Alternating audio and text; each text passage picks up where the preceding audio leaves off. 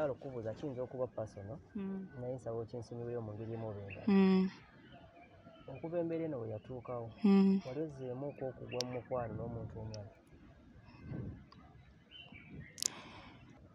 Tekibadde kyangu and because I want my space. Then it was one time depression hitting. Nature, I became an introvert actually. Saga kuva munju, mbeera munju. Drinking, smoking. Watandika n'okuyiga okunywa ebintu.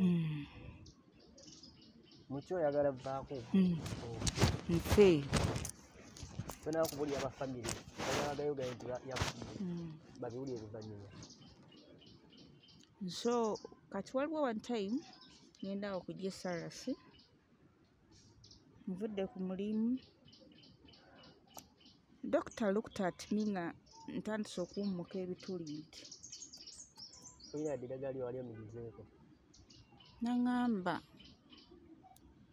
Faridah, oyo sukaali wo tebamulabanga ng'atuuse ku ekyo. Alowooza sukaali? Nga nange empunya nga neetya. Nga nsaba ekintu kimu singa taata wange amanya. Awo nja kuvaayo ensi emanyi. Ali mu Uganda? Olwo olunaku walusabirira? Paka ye kennyini atembaawo nga brother enkale yabamugamba family ekitegedde.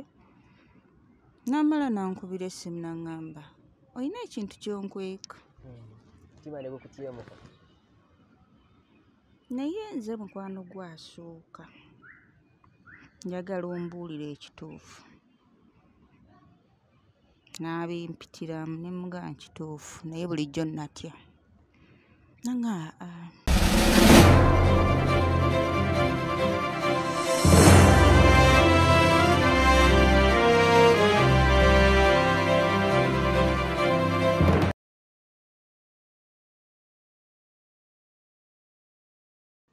Kaliyo kiti wafuniramu bizibu byonna?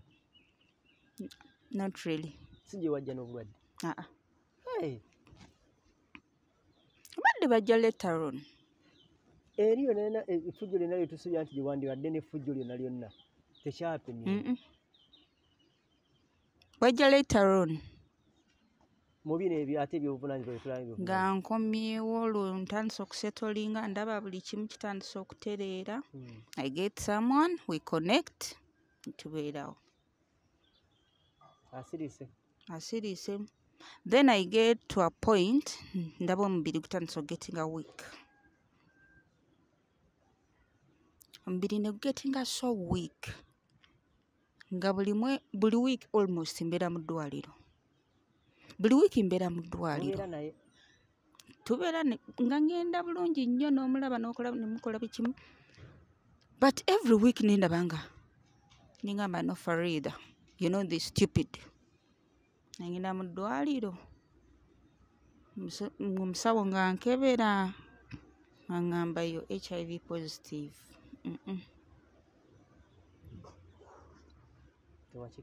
Nemugamba it can't be.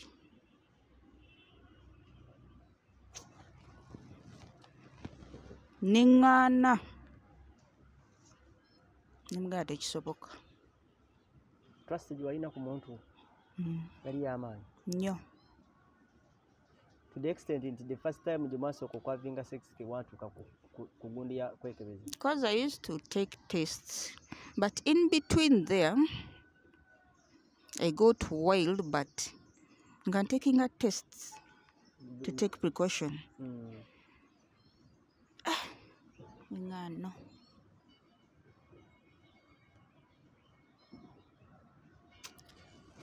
Nebaleeta ba counselors, I went in denial. Nebampa eddagala ne bagamba nze sijja ddimira. Siri mulwadde. That very time bamaze okuwa results bakugambye kino okuba essimu omukubira? Exactly. I knew where it came from.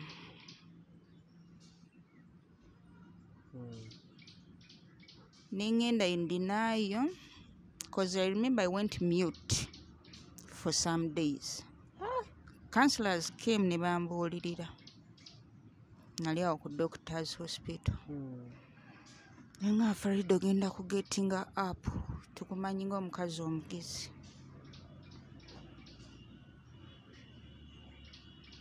It was too big. I kept quiet. After some time nenzirayo waka. Nagenda okulaba obulamu bweyongera. Oddayo waka w'ono boyfriend? No. Ow'Abaganda? Mama bought a house eriko. Yamala n'agula ennyumba ya. Nzirayo waka. Nawe wali okute ku kasente. Nawe olina by'opanze. Nina era. Kati nzirayo waka. Ntuula obulamu ne bweyongera. Then I got back to that wildlife. Nati Faridah kyembadde mbuuza. Ngamba ali ku time eri wategeera nti omusajja akakusiiza. Omukubira boyfriend ono. Nakuba essimu natapikinga. Cause prior to that, alina clinic gye yantwalamu butugende tukole test. They came out negative. Kati bwe bangamba kino ngamba kirabika yali plan. Nga bateesa n'eddwaliro? Saabitegeera, it was just a clinic. Kisoboka. Nantwala tugende tufune test biki nengenda bulungi. Otanse wulira omubiri gwe guli weak. Kati ogamba omutadde ku pressure. Maybe we go this. It wasn't actually. Msijja kugamba nti ye yankwata yennyini. Yaleeta plan. Ekyo ne kiggwa. So that's why I was shocked the after. Ngamba.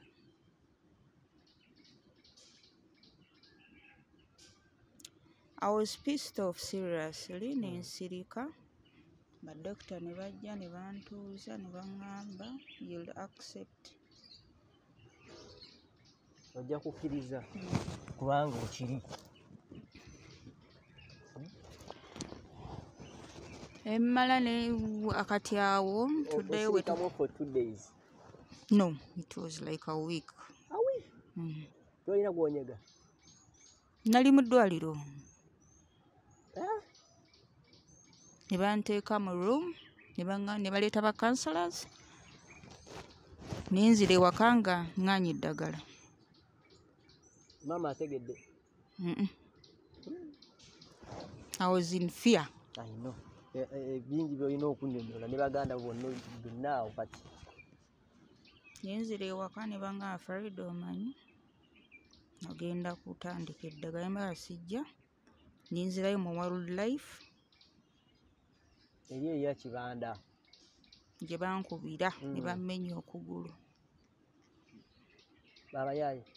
Ne bankubira ku quality. Abayaayi?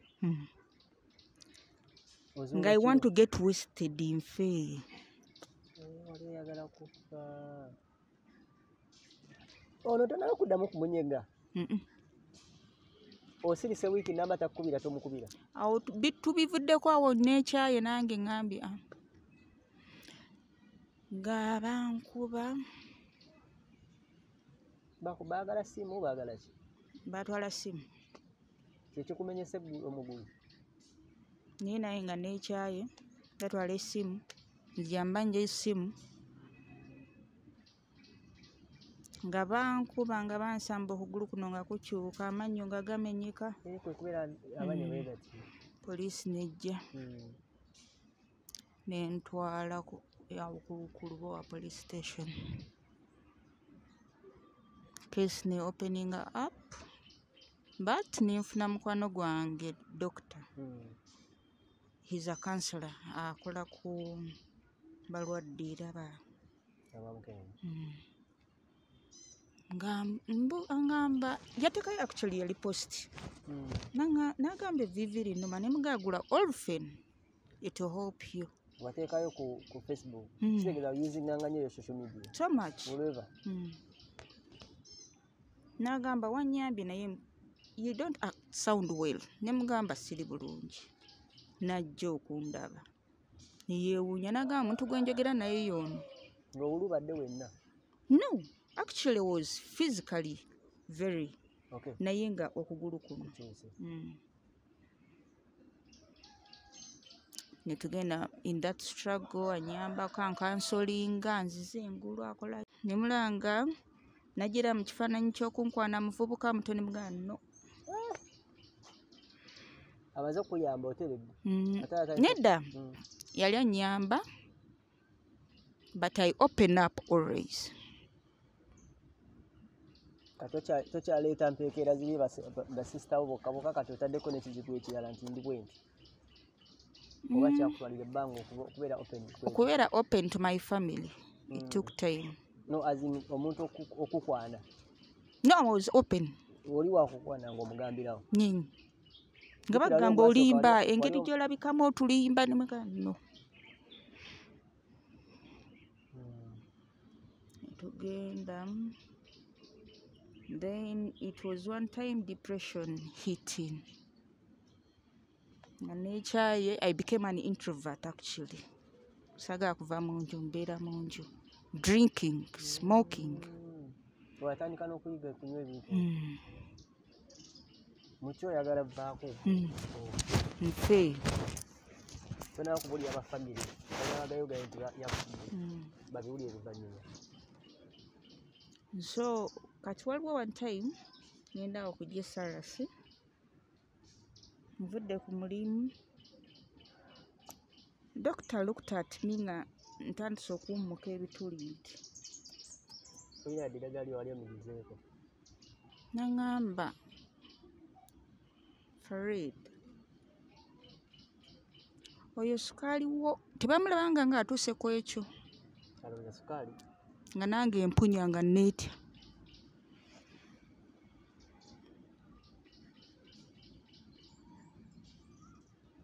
Nakola test nangamba ono sukaali ali simanyi lwaki bulijjo tebamulaba. Nga mwali? Yes.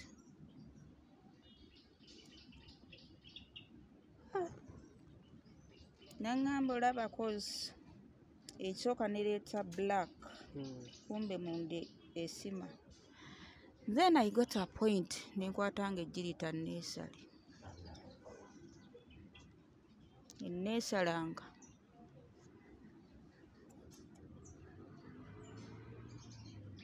Things got too much ninga omuntu omu. How can I come to this? Just recently as a young girl mbadde lively, I'm happy. Buli omu akwegombesa yo inspiration yo everything. Downfall comes once. Nogwa. Nitandika okwesala buli lunaku.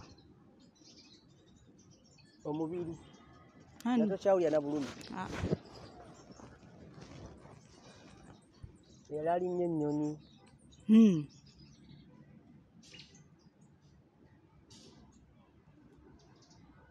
I'll give you my pics. Nga we nali ndabika paka we natuuka ku kye natuuka. Nga bwe bangamba nti ngende mu ddwaliro mbubbo bansale. Ngamba ansobola. Antuula. Aneesala. Anti dokita yagambye okukolako amala kulaba nnyama myufu. Anginoonya.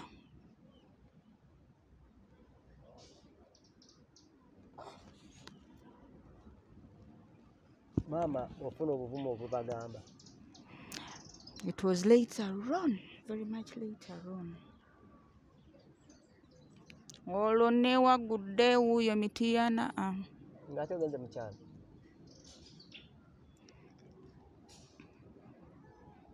Mami nga ajja okundabako nga mugana naye omanyi nafuna obulwadde.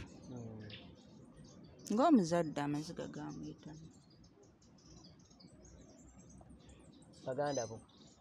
My brother yasooka okumanya cause depression we are hitting her in ne batuyita ku ddwaliro ne bagamba olina okubuulira aba family, you have to open up. Ne bangamba olina gw'osobola ne nkubira brother wange ne mugana jangu. Ono boyfriend ono yabukuwa ono gwe njagala okumanya.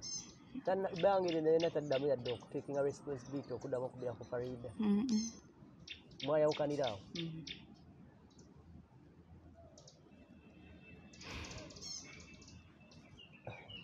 up to now.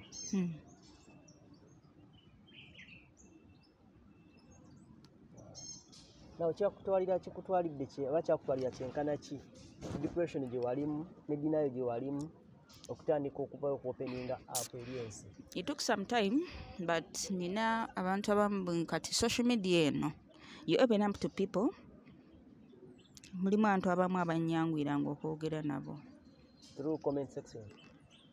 Ogenda n'omugambako n'omugamba mpulira nnyo ekintu ekintuddemu. You open up. When you get someone to talk to, owulira ogumyemukko. Bino byakusanga weezaliddeyo akaana?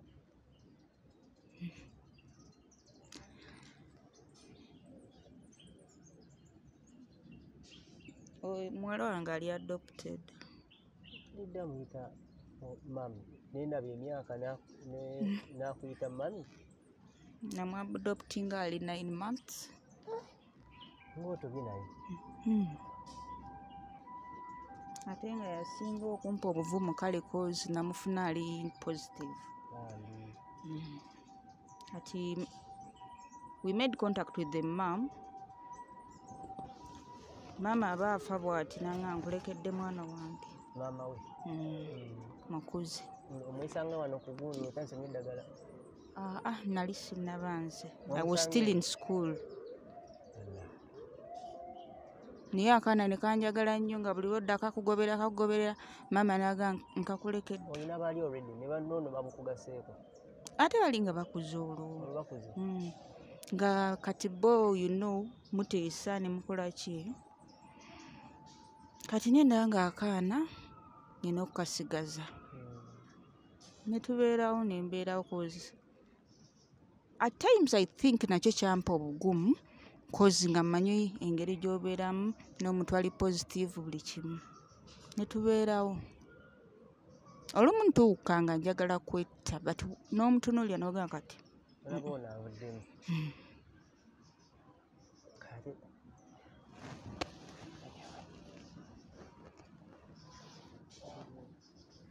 tuwumulemu? Kaseke tuwumulemu. Okay. Byonna gye musinzira okuba ate nga mutulaba mwebali nnyo mwebalire ddala. Faridah. Wagendako ku Facebook live.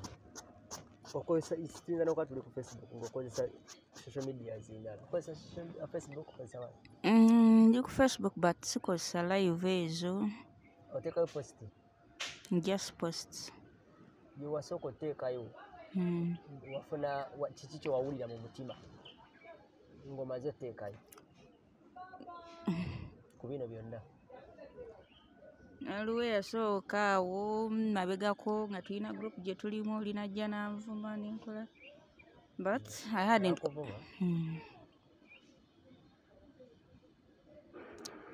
Nangamba that thing was so hurting. Yangamba gwe siiza nakutawana naawe ebirwadde bye bijja okutta. Naye nga by'obagamba bibagasa. Mulimu abantu. Not yet, but I had talked to some people. Kati olumu if you open up to someone n'owulira nga ekintu kitandise okuhitinga back omanya gye kiva. Nsooka ne mbyesonyiwamu awo naye ne ŋŋenda nga nteekayo hints.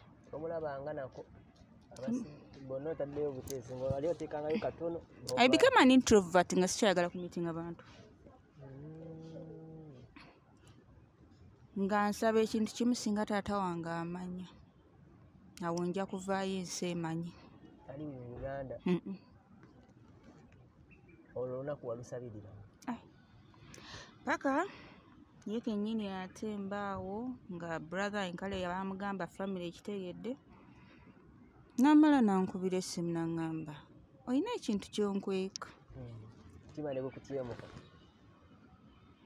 Naye nze mukwano gwasooka njagala ombuulira ekituufu. N'abimpitiramu ne mugamba nkituufu naye bulijjo natya. Nanga totya nze buli kimu nkimanyi. naye eddagala olimira bulungi nti ye omwana eddagala alimira bulungi nti ye kozi ye tukuze of course tukimanya ali positive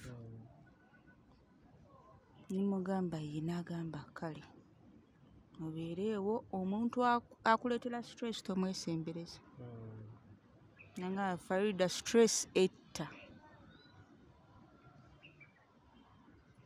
kubanga ebiseera ebisinga bankubidde nga baŋŋamba oyagala kwesala kwejja mu nsi ava ku ssimu oyiwummuza wansi nasanyuka nasanyuka essanyu lyampitirirako naye ate ennaku nenkwata nti omuzadde ate kati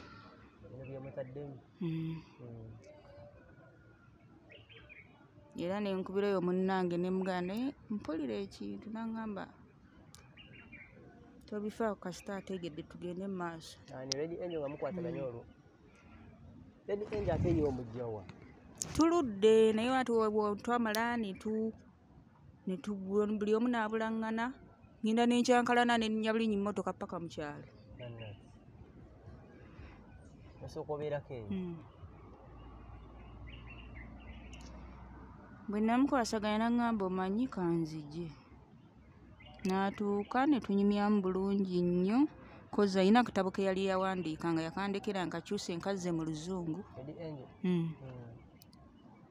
era byonna ne tubyogerako ng'olaba kati bw'obeera ne banno nga bwe bategeera embeera yo bwe mutegeeragana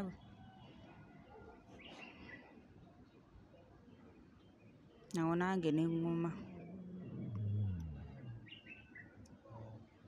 nenneeyongerera ddala okuguma era in my life saagala muntu amalako muntu mirembe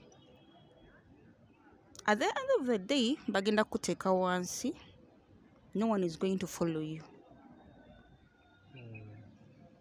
you live your life and we only have one life to live nekinkinalo okubuuza kiyinza okuba personal naye nsaba okinsumireyo mu ngeri emu oba endala okuva embeera eno bwe yatuukawo wali ozzeemuuko okugwa mu mukwano n'omuntu omulala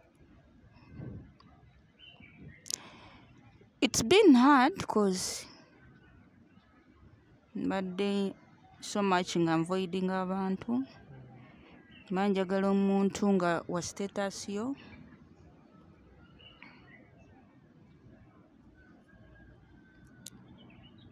so tekibadde kyangu naye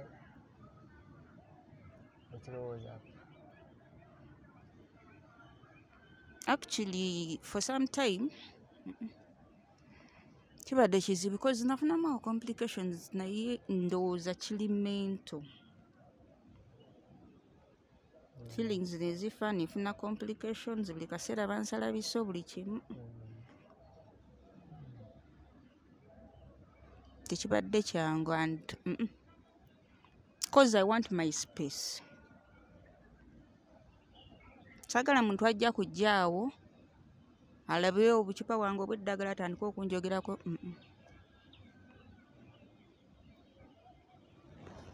because I'm not very good at kwekweka nze muntu akeera nemira eddagala lyange omwana wange namira netubireka awo agenda kutuusa essaawa z'okumira oli ate otandika okwekwekereza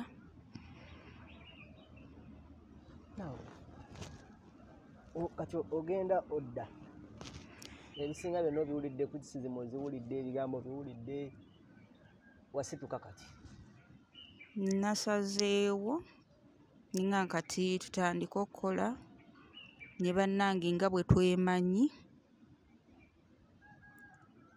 if you reach out kubanga n'okubeera munda kikukosa manjagala nange I reach out awo osituka naawe naye toyinza kusituka ng'oli wekka ebiseera ebisinga kigaana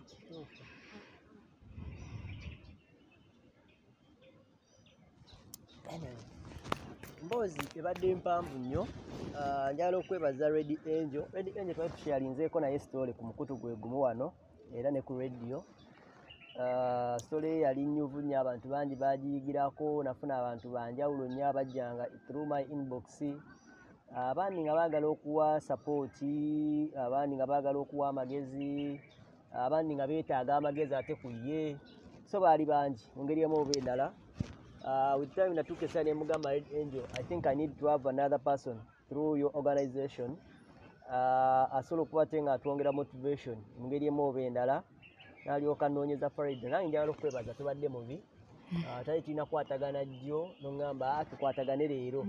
Eddie Angel n'aŋŋamba leka Faridah wange akyali mu kwebyulabyulamu kasooke yeebyule. Tujja kukwatagana bulungi. So today nebeera time nnungi n'osobola okuba nga otuwa obudde. Nsaba tufuuke family. Era nsaba obeere oyo gw'osobola okuba ate ng'oyisa buli ky'oyagala. Nkeesi ng'olina ky'oyagala okuwa eri ensi, nze wendi. Nange neeyanziza okumpa omukisa guno cause nkimanyi bwe nnasigala munda kiba tekiyamba.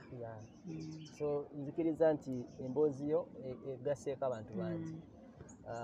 Moso tomanya ngeri buli omu mitima kibaga nti abantu emitima bagikweka. Oba oli awo tekyandikomekereza bwekityo naye Katonda bw'ati bwe yasalawo. Naye ate nkwebaza nti kati oli strong.